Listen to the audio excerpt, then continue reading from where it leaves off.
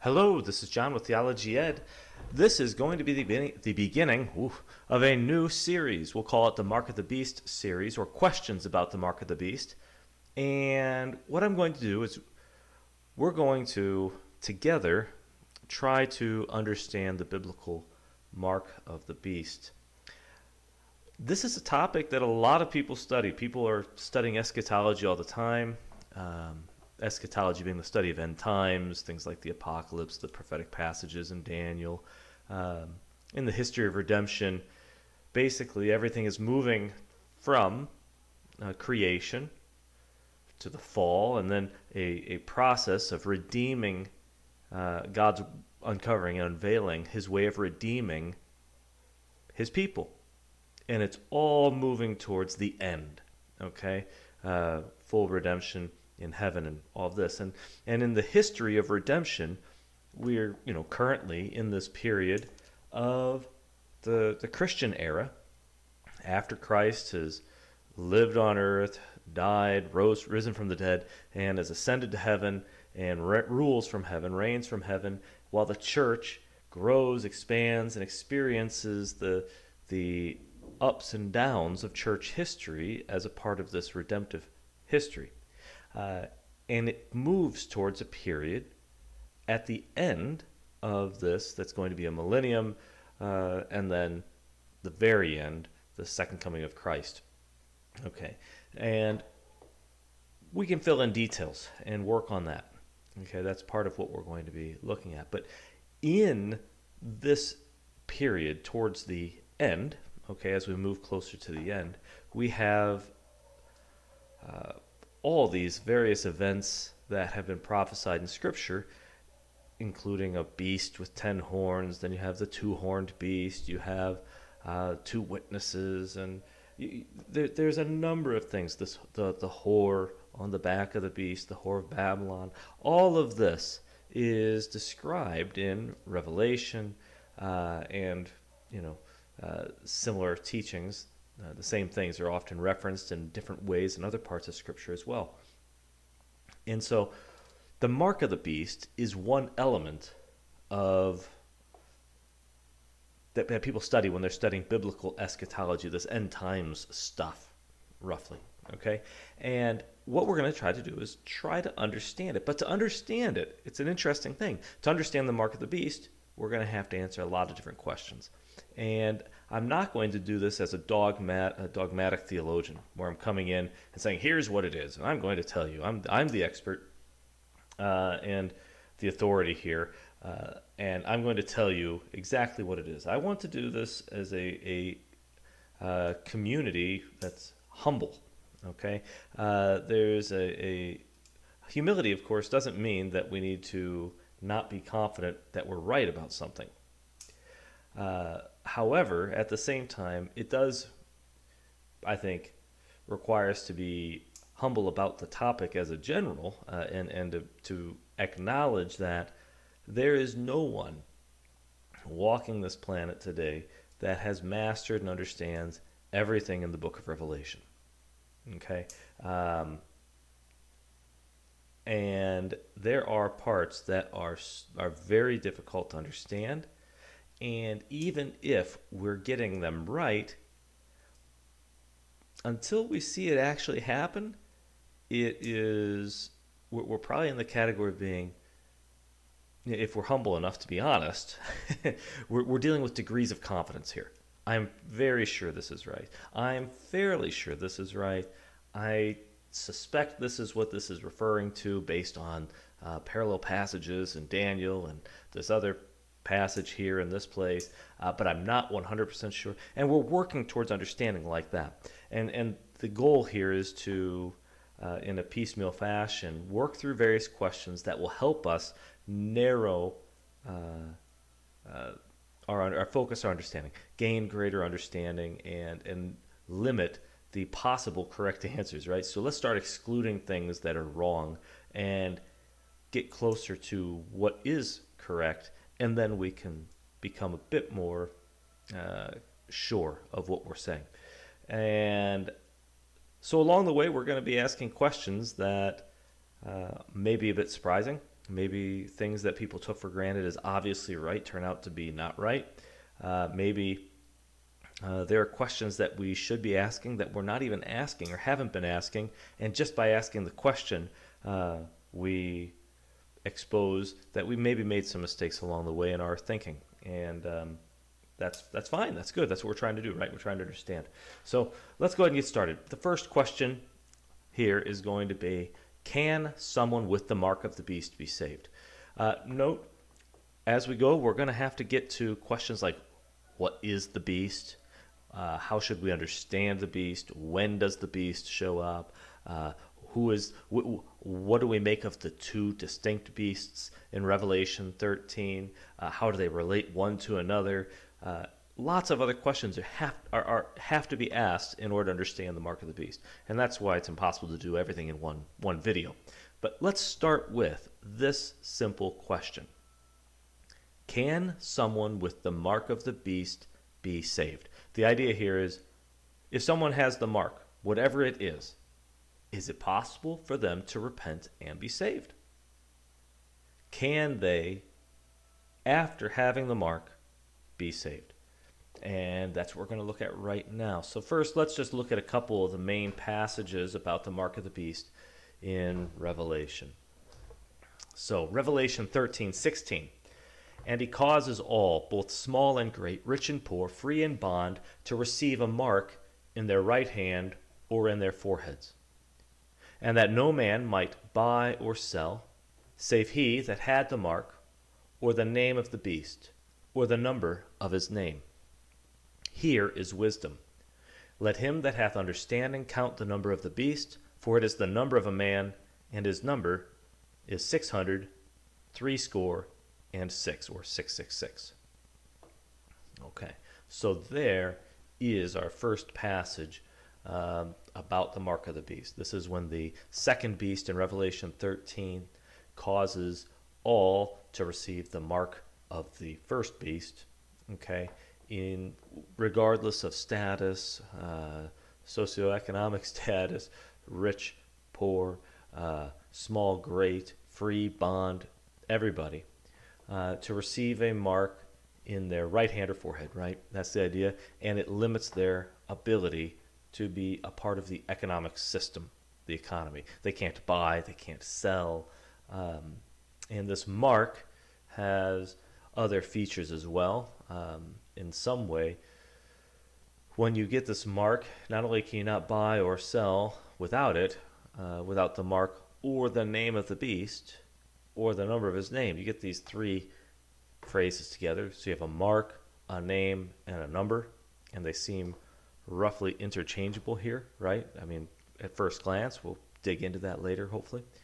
And the number is the number of a man. So historically, and this has been, there's a consensus view is the Apostle John, who wrote Revelation, is doing gematria here. So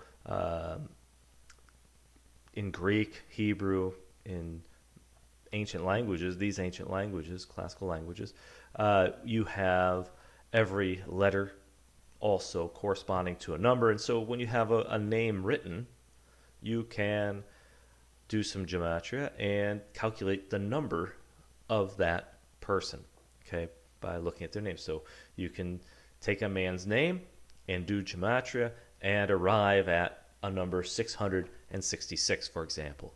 And so it seems roughly that this is looking at that sort of a process for identifying the man and the mark. Now, another passage that talks about the mark of the beast is in Revelation 14:9. Okay, in this passage we read as follows: And the third angel followed them, saying with a loud voice, If any man worship the beast and his image, and receive his mark in his forehead or in his hand, the same shall drink of the wine of the wrath of God, which is poured out without mixture into the cup of his indignation, and he shall be tormented with fire and brimstone in the presence of the holy angels and in the presence of the Lamb. And the smoke of their torment ascendeth up forever and ever.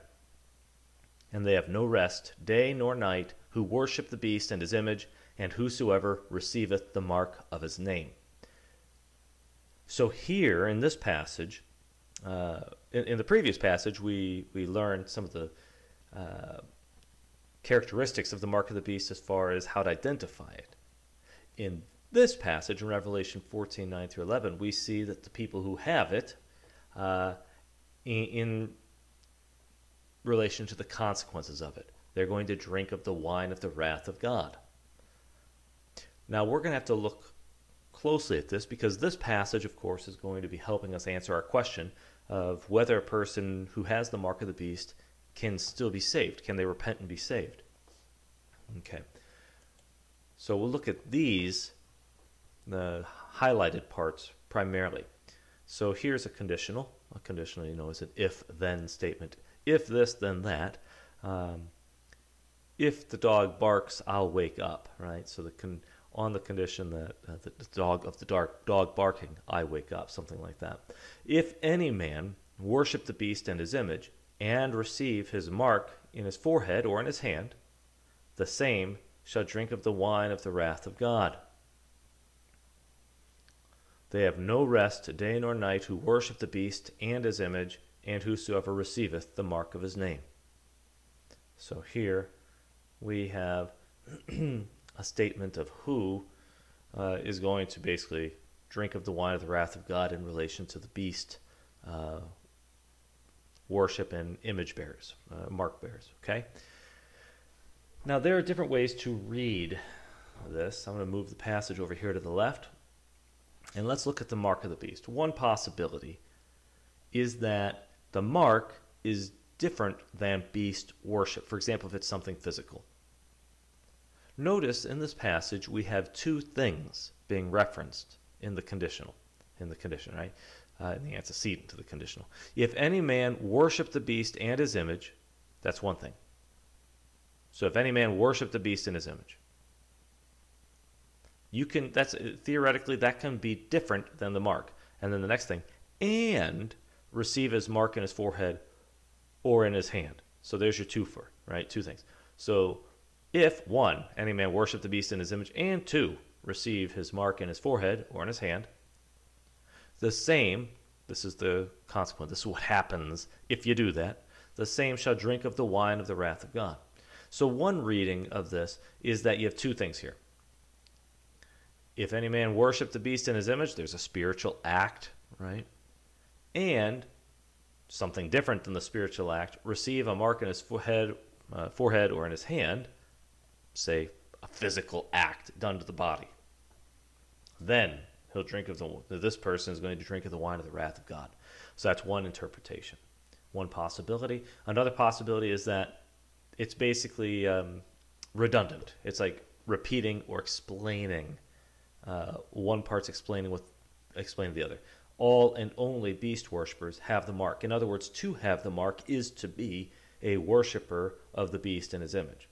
Okay, so let's read it that way. If any man worship the beast and his image, which is to say is a person who has the mark of the beast in his forehead or hand, the same shall drink of the wine of the wrath of God. Okay, now historically, people have fallen on both sides of this divide. More recently, this position, the physical position, the mark of the beast is something physical, is become more in vogue. Classically, historically, not so much. It wasn't understood that way often. It was usually taken to be that they're the same thing, right?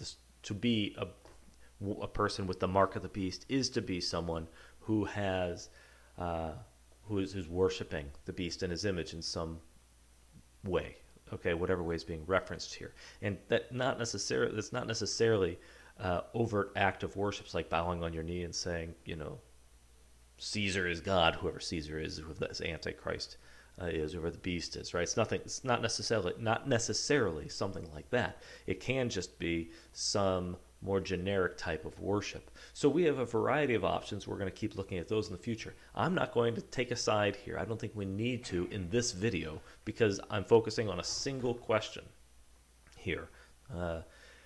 and just laying a little bit of groundwork for us to understand it better. And that is, can you be saved with the mark of the beast? And so here, what we're going to do is we're going to explore both possibilities. We're going to say, well, if it's this one or that one, what would we be able to say about this? Okay, and in relation to whether you can be saved having had the mark. Now, let's look a little here. The two ways you can get this all and only would be if it's identical. That's what I've already referenced. So worship the beast in his image, and, which is the same thing, receive his mark in his forehead or hand, or in his hand. Or by necessary consequence, I guess you could have it as something like that. If any man worship the beast in his image and receive his mark in his forehead or in his hand. In other words, saying, if you receive the mark in his forehead and head, by necessary consequence, you are worshiping the beast in his image. Maybe you could get that, or maybe it's the other way around. I'm not sure how that would work. I'm throwing out theoretical possibilities here. But yeah, so that's one way to get this. Now let's go back to the different than. Either worship or have the mark. I guess you could read this passage as either or, and one perhaps, or both and. So either or reading would be something like this. If any man worship the beast in his image or receive his mark in his forehead or his hand. I'm just throwing that out as a possible logic of it, but it doesn't actually work because it says and, right? I mean, the other way is both worship and have the mark. If any man worship the beast in his image and have the mark, the same shall drink of the wine of the wrath of God. Okay. So I've laid out basically our possibilities. We can focus mostly at this level right here. We have they're two different things, worship and some sort of mark, a physical mark, or some other mark, but that is distinct from the worship, or worship is the mark. Now, let's dig in and answer the question. So first off, let's think about the physical side. In Matthew 10, the evangelist here records Jesus saying this: "Fear them not, therefore, for there is nothing covered that shall not be revealed, and hid that shall not be known. What I tell you in darkness, that speak ye in light, and what ye hear in the ear, that preach ye upon the housetops." And here's the key verse: "And fear not them which kill the body, but are not able to kill the soul, but rather fear him which is able to destroy both soul and body in hell." Now this is important. Okay. This part right here. Jesus is distinguishing God from humans. He's saying, you don't need to be afraid of humans. They cannot destroy your soul. They can kill your body, but they can't destroy your soul. There is no act that a human can do that can damn you if it is through physical interaction with you. So this is an important observation, right? When we're thinking about the mark of the beast, especially this option right here, whether something physical would be sufficient to damn inevitably a person. So if the mark is something physical, what could happen? If it's just something physical, then it doesn't require an act of worship or consent even to get it. I mean, somebody could come up from behind you, hit you on the head with a stick, and inject you with whatever it is that's the mark, right? Are you now doomed to hell because you've been injected? Can they inject something in you that's actually going to change your will, your mind, and make you inevitably damnable, right? Impossible to save. Can they make you a different species so that you're no longer capable of being saved? Are they able to do something like that? And Jesus' answer is no. They may make you sick. They may leave a bump on your head. They can even kill you. They can torture you along the way and make it really, really miserable. They can even make it hard for you to continue in the faith through temptations, torture, abuse, things like that. They can do all sorts of things that are terrible to the body. But they cannot change you internally in the soul to be damned.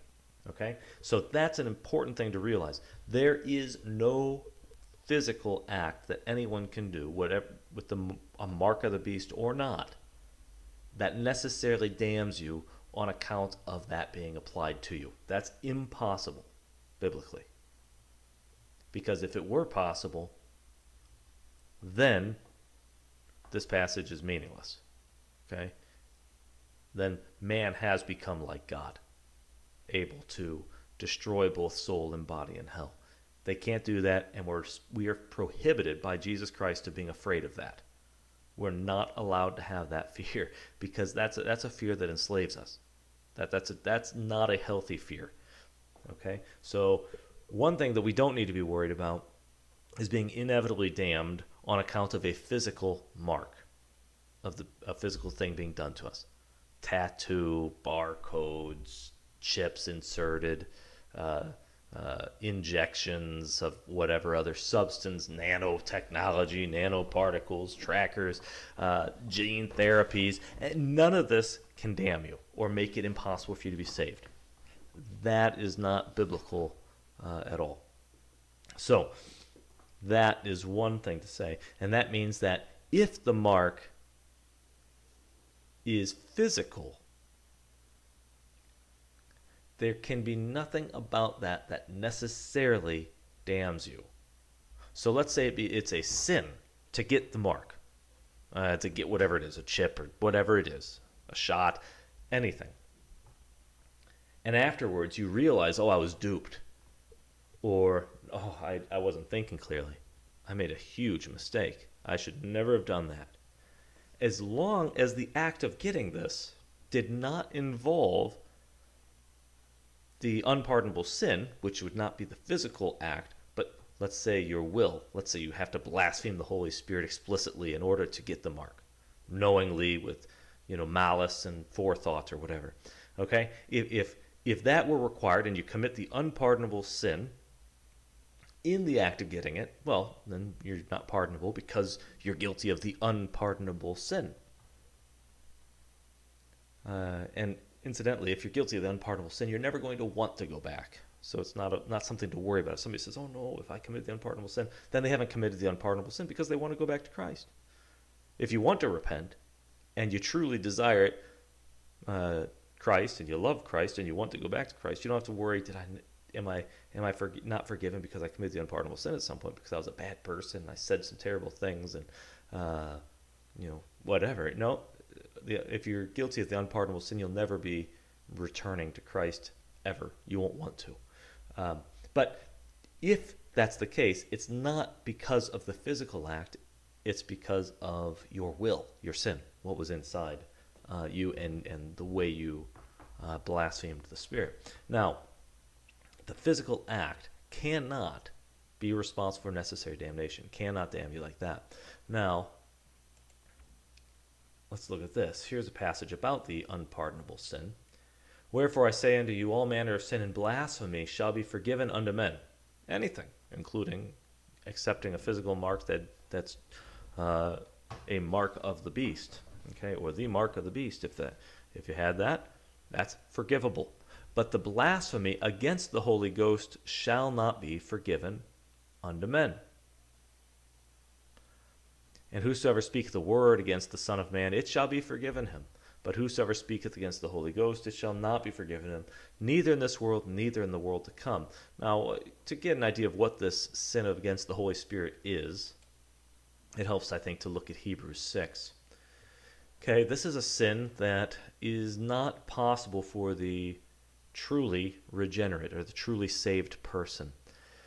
It is, however, possible for people who are informed, who know the faith, who know about Christ, who experience Christ, seen as miracles, for example, like the Pharisees and the religious leaders in Israel at the time of Christ, when he was in his earthly ministry, all of that. It's here. Then what we'll find is that if you have some tasting of Christ, experience of Christ, of the faith and these sorts of things, okay, and then you renounce it with blasphemy, that's renouncing the work of the Holy Spirit on you. right? And that's a blasphemy against the Holy Spirit. And if it comes with enough force, okay, and enough of a renunciation of Christ, it's impossible to go back and here to repentance. Here it is, Hebrews 6:4. For it is impossible for those who were once enlightened and have tasted of the heavenly gift and were made partakers of the Holy Ghost. See, here's the sort of the influence and work of the Spirit in a person's life, and have tasted the good word of God and the powers of the world to come, if they shall fall away, it is impossible to renew them again unto repentance, seeing they crucified themselves the Son of God afresh, and put him to an open shame. So you see what's going on here when we look at the unpardonable sin, that you can have somebody who's experienced the faith a bit, right? They've been partakers of the work of the Holy Spirit and tasted the heavenly gift and have been enlightened in the faith. They've been taught, they've learned, they've seen these things. They understand it, and then they renounce it completely. They're apostates. They abandon the faith like that. That's the act of blaspheming the Holy Spirit that makes it impossible for them to be renewed again unto repentance. See, they're not able to repent. So if you can repent, if you do repent, well, you didn't commit the unpardonable sin. That's pretty simple, right? If you repented, you did what would be impossible if you had committed the unpardonable sin. So therefore, you didn't commit the unpardonable sin. Now, who cannot commit this sin? It's impossible for who to commit this sin? Beloved.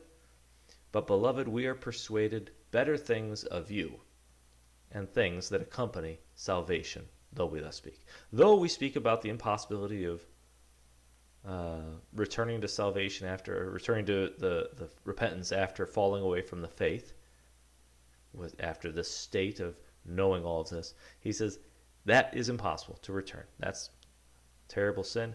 But you know who can't do that?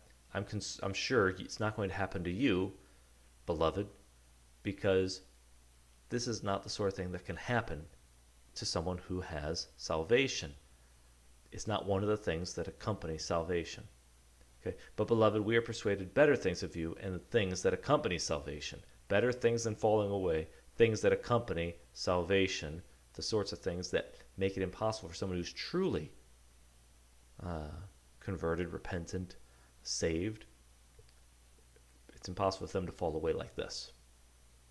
Okay, so Paul, or the author of Hebrews, is saying that basically, hey, if somebody's in the state where they have experienced the Holy Spirit, they've experienced the faith, they understand some things, they're enlightened, they taste the good word of God, the powers of the world to come, and then they fall away from the faith, they throw the Spirit out.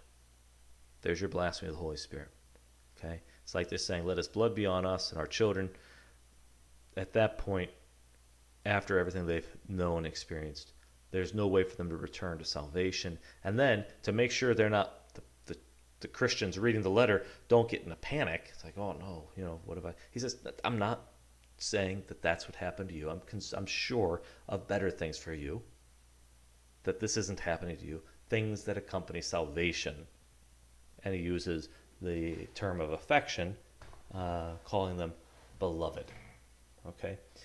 So this is what we see. But the point here is that's the unpardonable sin, or at least a description of it, where you can sort of see it illustrated. The unpardonable sin is blasphemy against the Holy Spirit. It's the only sin that cannot be forgiven. And it is a sin that is committed by someone who's experienced some of the operations of the Spirit in their life and ministry of the Spirit, and then falls away from it after tasting that. Okay. Now, going back to our passage about the mark of the beast and who's going to taste the drink of the wine of the wrath of God, we can look at this a little more analytically. Okay, we're going to treat it like a logic. We're going to examine the logic of the conditional.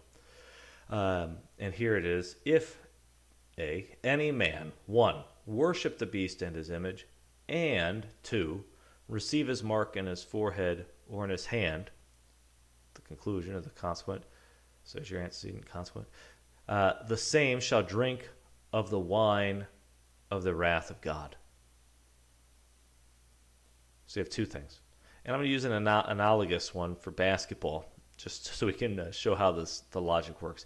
If any man is over 7 feet tall, athletic and durable, and 2, shoots the three-pointer well, the same shall have a career in the NBA. All right, because you're not going to find many 7 feet tall, athletic, durable, three-point shooters. Okay, so these guys almost always have a shot at the NBA. Okay, now let's take a look. This conditional about the basketball, even if the person shoots the three-pointer really well, if he's really short, 5'2", he's not going to have a career in the NBA, because you have to have both of these, 1 and 2, for the conditional to apply, for the consequent to follow, right? So if any man shoots the three-point well, but is under 7 foot, he hasn't satisfied the antecedent. This is not true. Part 1 is not true. The conditional is not satisfied, and so you don't get the consequent. Now let's look at the mark of the beast one, right? So here, if we have a case where they both have the mark of the beast, but one guy worships the beast and the other guy doesn't. This guy who does not worship the beast, he got the mark, some physical mark. Let's say it's a physical mark. We're assuming that for this example. Okay? If he has the mark of the beast and he repents, he says, I'm not going to worship that beast. That's stupid. That look so ugly. Or whatever, right? He's like, I don't want to be a part of the system. And he gets out. And he repents. He may have to suffer some consequences temporally or whatever because of the mark. However, if he's not worshiping the beast in his image, I'm not going to say it doesn't matter. The mark is not sufficient to entail the consequent, okay, to ensure that the same shall drink of the wine of the wrath of God. Because if somebody had the mark but repents, then it's exactly analogous to being a great three-point shooter who's under 7 foot tall, under 5'2" or whatever. He fails to satisfy this, so he has no assurance in the NBA. He fails to satisfy these conditions, and so there's no assurance that he shall drink of the wine of the wrath of God. Okay? That's the idea. And so if the mark of the beast, we can say this, if the mark of the beast is a physical mark that is distinct from worshiping the beast in his image, okay, the physical mark of the beast, having that, is not sufficient to damn. A person can repent and be saved, right? First, we know from Christ's words it's not the unpardonable sin. Secondly, and it doesn't entail the unpardonable sin. Most people, for example, if it was a certain shot recently, right? Most of those people are taking it because they think it's a vaccine or a health treatment or something that's going to be for their good, and medically they're getting advice from doctors, and they're not renouncing the faith in any way knowingly. They may be naive, they may be accepting something perhaps that is the lies of the beast system, and that's destructive and shows a lack of discernment, or things like this perhaps. Maybe they've sinned along the way in negligence and study, or understanding what's going on, or being stubborn and not listening to friends or family who know better. Maybe there can be lots of things like that. And certainly, if it's bad for them, it's going to be bad for them whether or not they understand, it's the unpardonable sin, and they're going to have to live with that. But as a physical thing, it's not the unpardonable sin to take it, and also it would not be the unpardonable. And also it would be giving too much power to the creators of the therapy or the mark, if that's the mark and it's a physical thing, to say that the mark damns them intrinsically. Nobody has the power to damn you with a physical attack. Okay, so we can eliminate that. Okay, let me keep going. Where am I at? So our options here. The mark of the beast is different from worshiping the beast, and someone is damned if either, one, they worship the beast and his image, or they get the mark of the beast. That's just exegetically doesn't work. The either or interpretation is an and. So we'll get rid of that. So our only other options are the mark of the beast is different from worshiping the beast, and someone is damned if both they worship the image and gets the mark of the beast, let's say a physical mark. Okay, if that's the case, then you have to actually be a beast worshiper for this to apply. Okay, so the physical mark isn't sufficient. You have to have both. Third option, one has the mark of the beast if and only if one worships the beast, and someone is damned if he worships the beast and his image, thereby ipso facto getting the mark of the beast. Same thing. Yeah, that would also be a possibility. But here's the thing: you can have the mark and repent. If you're a beast worshiper, let's say a loyalist to the beast, or you're a person who is super patriotic, gung-ho supporter of the beast system. You may not even know it's called the beast system, but you love it, right? You're a big supporter of it.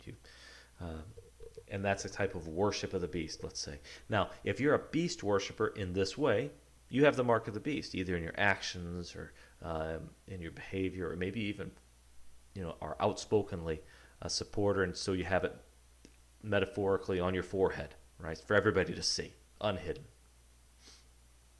If that's the way to understand the mark of the beast, you can repent of it as well, right? And you no longer have the mark of the beast by repenting.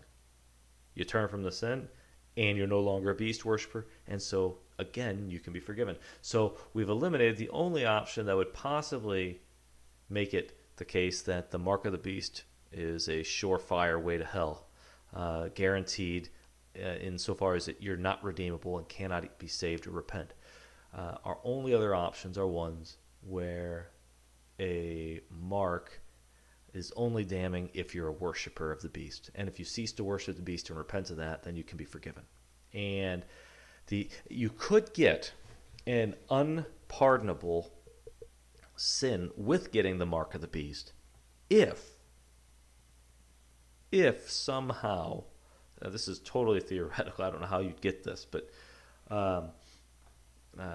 the mark of the beast were either something physical or were something like a physical entity received. But in the act of receiving it, you have to qualify. Let's say the beast system requires you to qualify with some action of worship that explicitly involves committing the unpardonable sin. The difficulty with that is I don't even see how anybody could coercively put you in a situation where you would commit the unpardonable sin like that. The unpardonable sin is not something you just choose to do. I think there was a while back when there was a campaign on YouTube or something where a bunch of people said, I'm going to blaspheme the Holy Spirit, and they did that, and they thought they were being funny, or making some sort of statement. Most of the people who would do that, even if they're trying to commit that sin, right, in that way, most of those people have no theological background in the faith. They don't know anything about Christianity, or they have very little knowledge of Christianity except for, maybe the insults they saw on The Simpsons as children. Okay, they really have little to no understanding of the faith. They have no experience. They have not tasted the Holy Spirit. They have not had any experience. They weren't like the Pharisees that watched Jesus raising the dead or healing withered hands and all of these right in front of their eyes, and knew full well what they were dealing with, and then renounced him openly, blasphemously afterwards, renouncing the work of the Spirit of God in their lives, right there, that was before their eyes, making them to see these things and experience all of this, right? That's not what most of those people did. So I can't even see a situation where you could come up with a device, like if you wanted to be, Aleister Crowley and company, and they're like, hey, how can we make everybody who gets the mark be sure they're going to hell? And they're like, I got an idea. Let's make them blaspheme the Holy Spirit and then get it. We're like, we'll kill you if you don't, but you're going to get this mark, and you can't buy or sell without the mark. And for you to get this, you're going to have to sign this paper that says, I hereby commit the unpardonable sin or something. and blaspheme the Holy Spirit, and I do all this.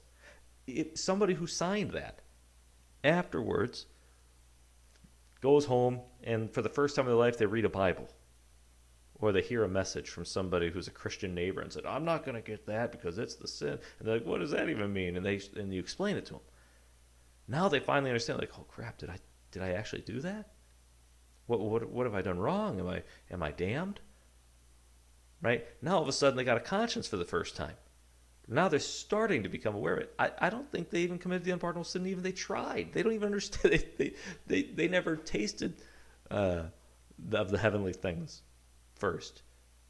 They had no clue what they were doing. For them, it was just a piece of paper they signed off on, or some words they uttered, or a horrible but a gag they put up on YouTube, or whatever.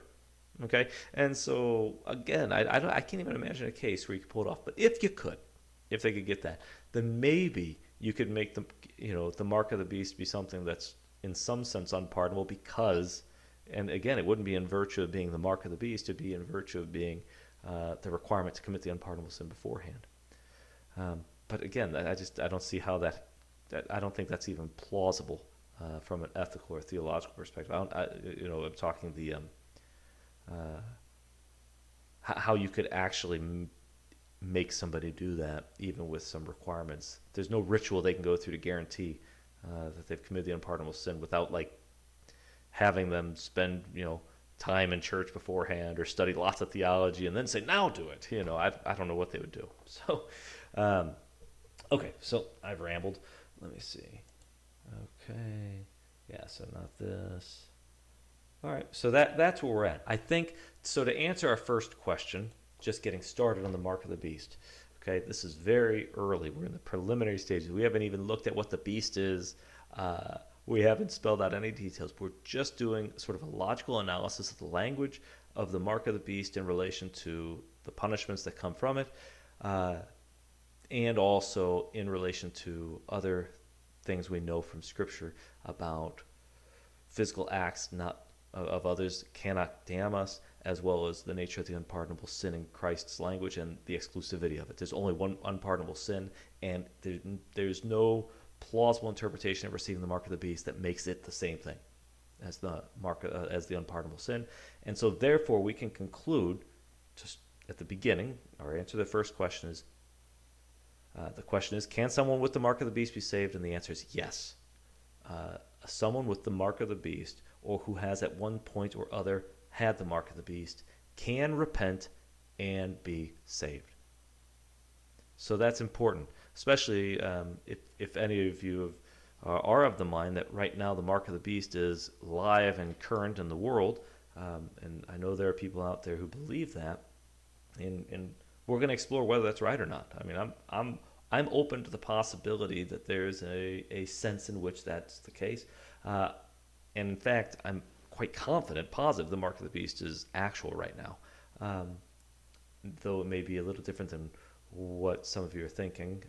I may be saying there, so don't make any inferences yet. I'll explain. I primarily think of the mark of the beast as a spiritual act, like the worship. Okay, so I do think beast worship exists already, but the answer to this question then is, yeah, people who at one point or other had the mark of the beast can repent and be saved, and there's no other plausible interpretation or answer to this question. And if I'm wrong, let me know down below and comment, like, subscribe, share, and let's keep continue on this mark of the beast study and try to understand this better. And along the way, a lot of other things and elements, key elements of biblical eschatology. All right, blessings.